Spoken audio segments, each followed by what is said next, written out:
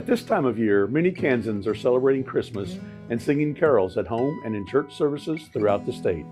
In the classic Christmas song, we sing about a silent night that occurred nearly 2,000 years ago.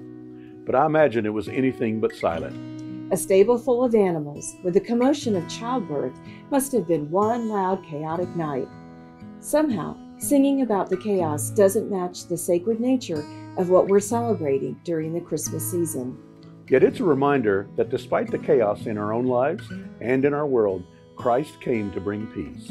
This year, we've witnessed atrocious attacks in Israel and a brutal disregard for life, and war has engulfed that region, the land Jesus knew and traveled. Today, we pray for peace, and we pray for God's calm and stillness in the midst of strife.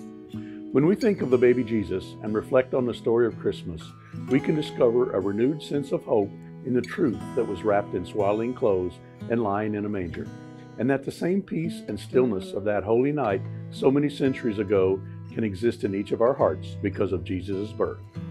From our family to yours, Merry Christmas.